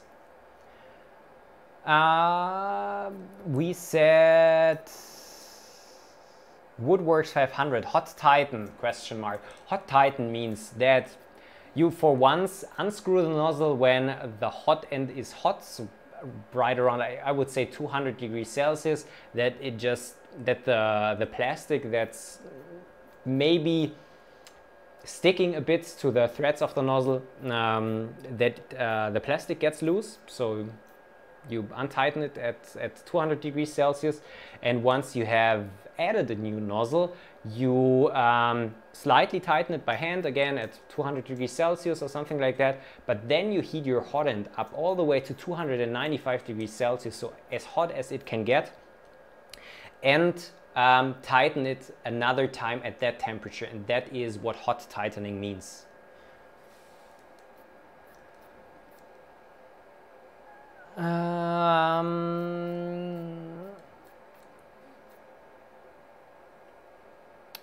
Michael is asking, you said that 32-bit boards is not an advantage, only true on Cartesian or same on Colossal.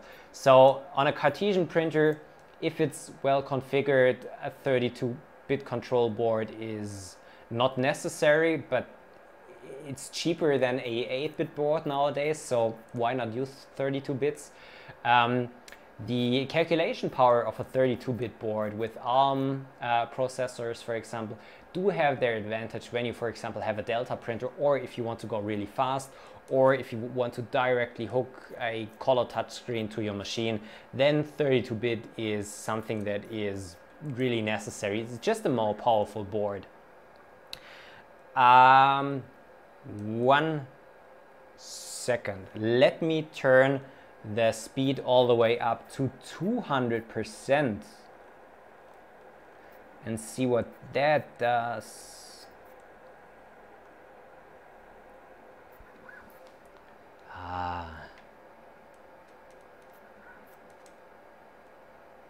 That looks nice.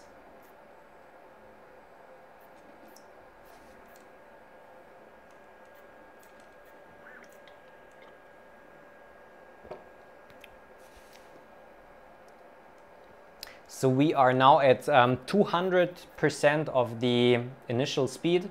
I think that the Marlin was sliced with around 40 millimeters or 45 millimeters a second speed, so we should be at 80 millimeters a second, but since the accelerations are not hugely high, I think the printer will not be able to reach those really high speeds, but it's definitely faster than before.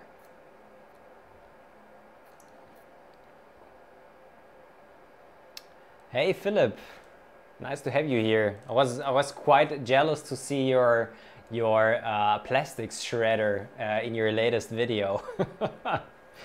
My hand cranked one, or my hand powered one, is I think not as well working as yours. So I'm really looking forward to see what you have in mind to do with it.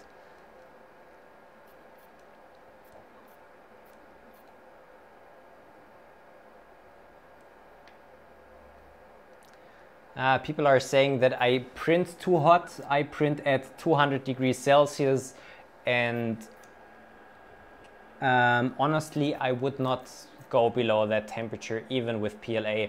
The things that you are able to see, like right here in the front, this is just printing in total air, so I wouldn't say that the printer is responsible for that. I've never seen that looking like way better on another machine. Dominic, are you a fan of Arc Welder? I tried Arc Welder out one time. So for the ones who don't know what Arc Welder is a plugin for Octoprint that takes a look at your G-code and replaces circular motions by the G2 and G3 G-code commands, so that the faceting of your model can be gone and short steps are replaced with bigger arc movements. I have tried it. I haven't seen any huge advantages for my application so far.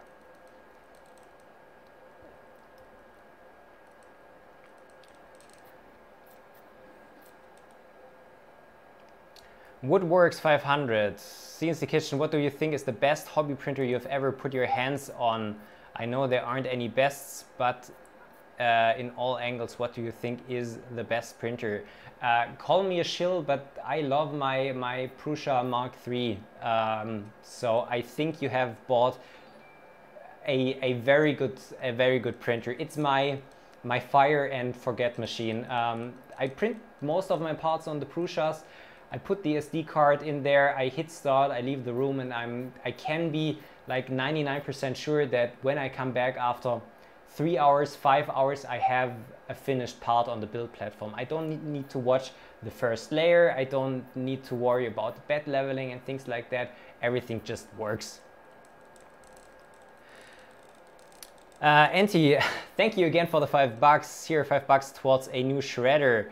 Go save the planet. Yes, I really want to do more in that direction, and I'm already working on projects there, but I need to replace the underpowered stepper motor on my extruder at the moment.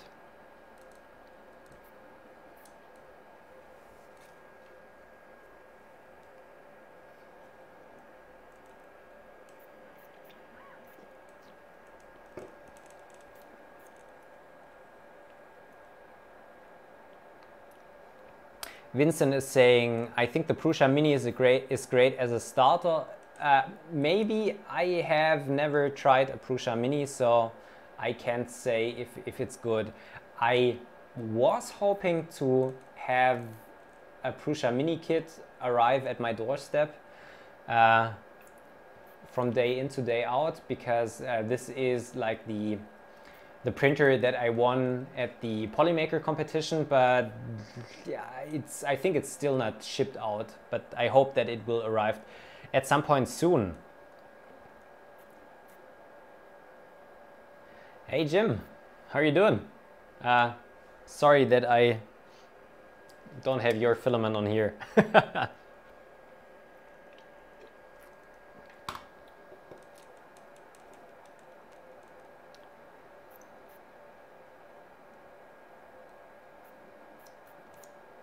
Gentleman is asking, hi, do you have experience with sinter bearings?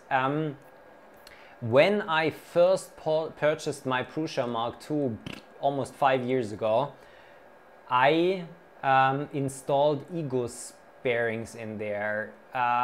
They worked okay, but I had the feeling that they wore out quite fast, just because I think the axes were not perfectly aligned, and this was also the reason why I switched back to the normal bearings.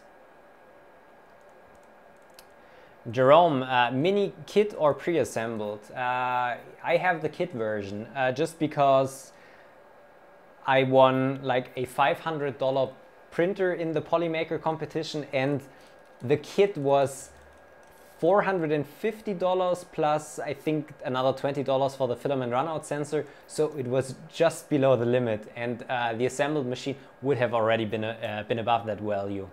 And I was looking forward to assemble it on a stream, just because many have seen a Prusa Mini, the pre-assembled version, but not a lot have done or assembled a kit on their own, or have somebody else seen one being assembled.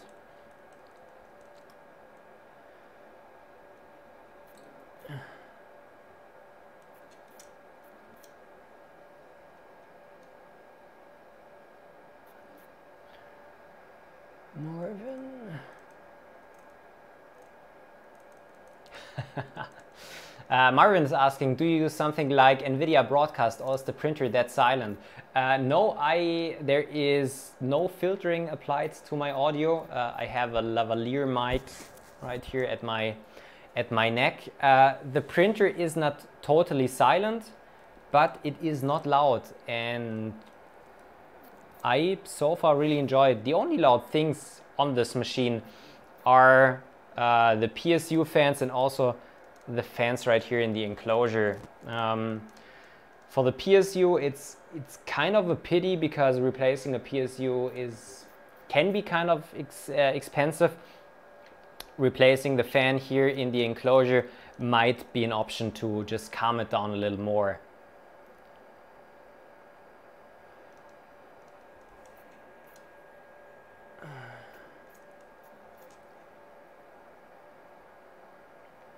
Mild Lemon is saying, assembling the mini kit is easier than the Mark IIIs. I hope, just because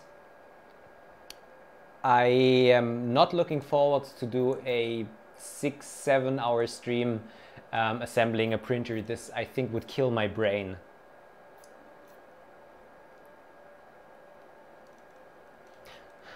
Hackbart, what filament do you think is the hardest to print? Nylon is always a pain. If you would go to PEI or PPS or PEEK, this would be even harder, but I haven't tried that so far.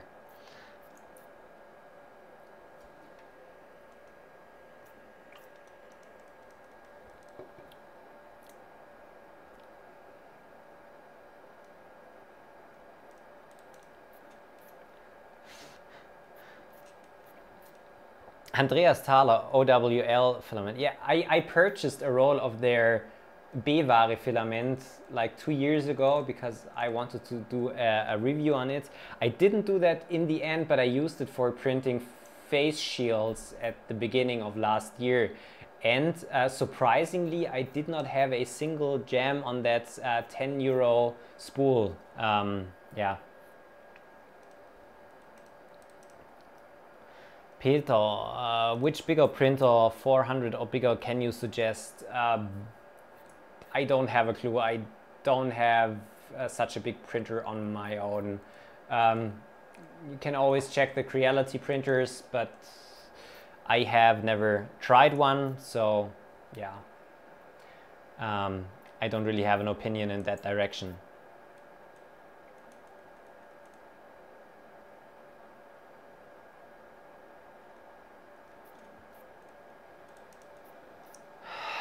Hackbard, have you tried the Dragon Hot End? No, I have not tried the Dragon Hot End, but I would like to do a hot end comparison at one point.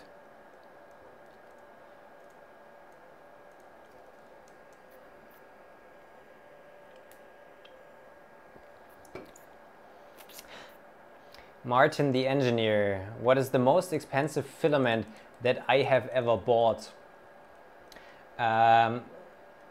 So I haven't bought that myself, but I have a 3 kilo roll of BASF Ultrafuse 13.8 pH sintering material down there, where I think the 3 kilogram roll is 450 euros. So that's pretty expensive. But as I said, I didn't buy that on my own.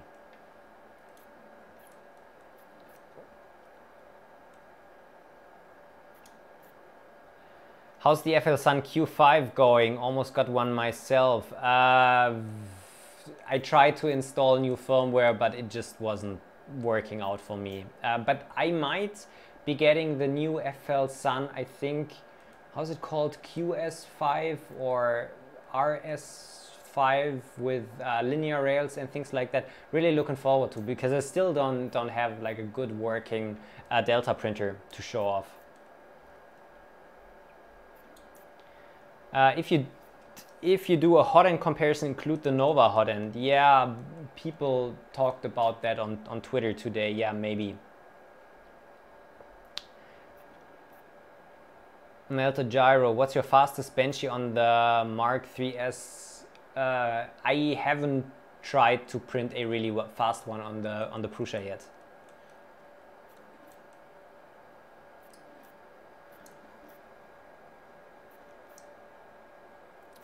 Zep, would you recommend hardened nozzles for wood fill filaments?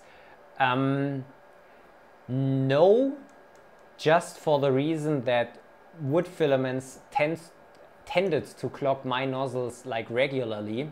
So I either had to replace them very often or had to burn them out. And burning out a hardened nozzle will basically ruin it. So, and I don't think that wood filament is that abrasive as glow-in-the-dark or carbon fiber material. So I wouldn't use a hardened, an expensive hardened steel nozzle for wood filament.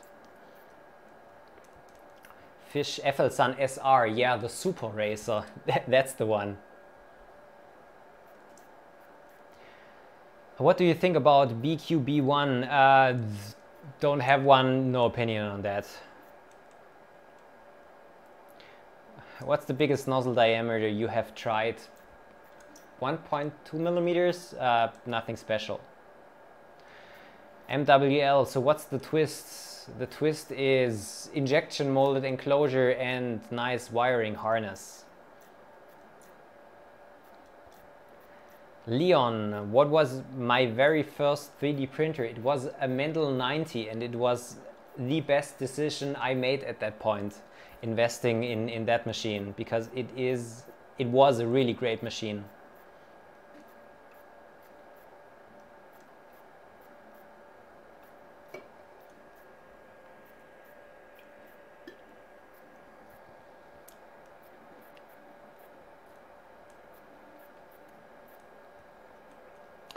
Yeah, if somebody of you has an FL Sun Q5, so that Delta printer, putting a different mainboard in there is not a bad choice, because I think the Robin Nano that is in there is just it's not a good mainboard. I wasn't really happy with it. Alberto is asking, what material is this? This is Das Filament Multicolor Galaxy PLA.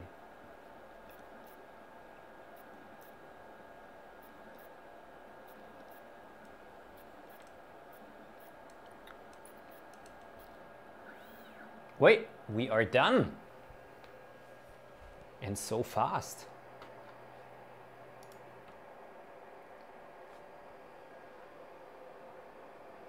Okay.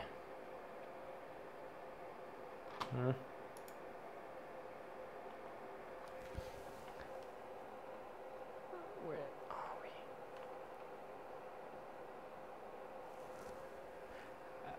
We will take a closer look at the Marvin in a second, but you can't tell me that this is bad.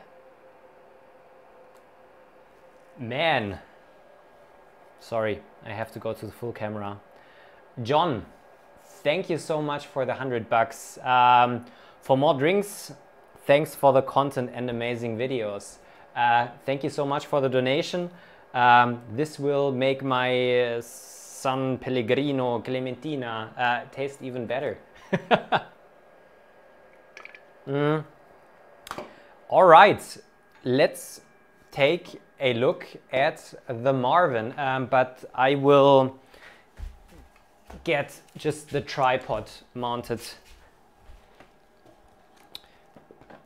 again. That makes it easier to take a look at the details.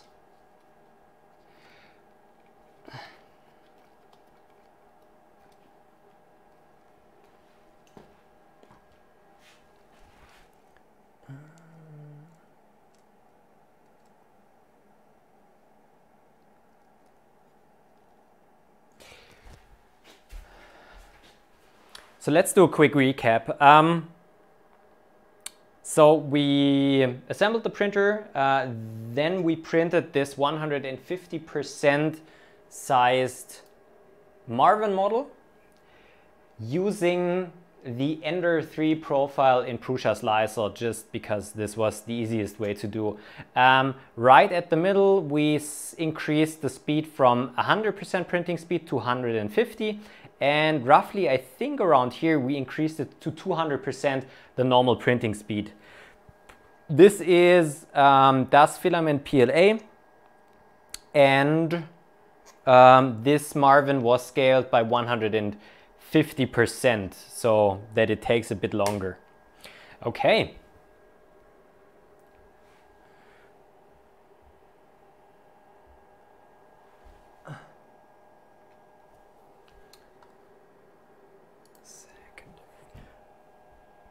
So, sorry. Okay, so there we go. Come on. This down here is totally normal because this is just an island that is printed in mid-air. That's a problem of the model. Otherwise, you can even see the faceting of the model right here. So I think this is not an artifact of the printer, but this is just the facets of the model. It doesn't look as we have any Z-banding. It doesn't look as if we have any salmon skin effect. Right here at 200%, we can see some small artifacts, but this is really printed right at the edge. Overhangs look really nice. I think especially because we have part cooling coming from both sides. Also here and here. Details were printed really nice. I can barely spot any ringing artifacts, maybe just right around here. Also, this part right here printed at 200% speed, so there wasn't a lot of time for cooling. This came out really well. Also, those parts right here looks really beautiful. If you say this print looks inconsistent, as I said, we increased the speed right around here. This was printed at 200% speed. This bottom part was all printed at like the normal speed setting, and this looks more than usable. It looks really nice, to be honest. I can't really complain in any way. Cool. Yeah, let's put this back on the print platform just because it looks nice.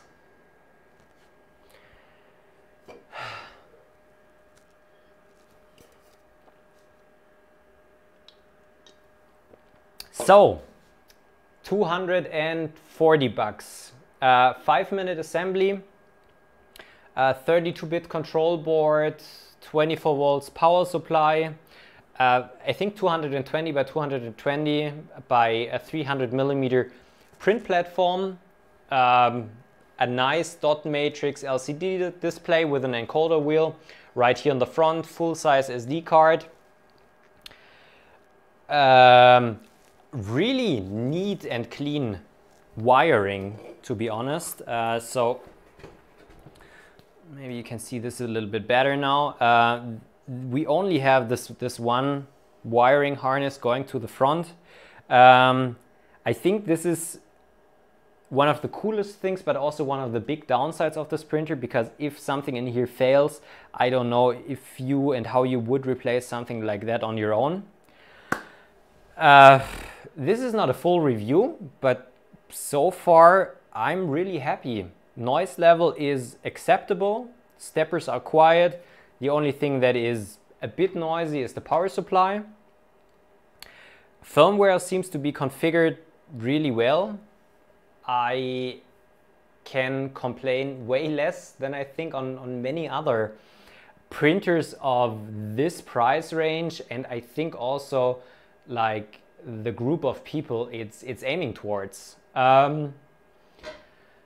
Do some more research on your own. Maybe people have been printing with this machine for a long amount of time. Maybe things are failing, but so far I would not say stay away from that printer, I guess. I have maybe forgotten a couple of questions. So yeah, if you have any more questions, this video will be like be available after the stream as well. Put your questions in there, and I guess that's basically it. Thank you very much for watching. Thank you very much for your time. I'm really hoping to do that more often in the future, just because now I have an office and I hope to get some more furniture behind me, because that currently still looks horrible. Have a great weekend, happy Easter, and I guess I will see you soon. Thank you very much, and also thank you very much for the donations and super chats. Goodbye.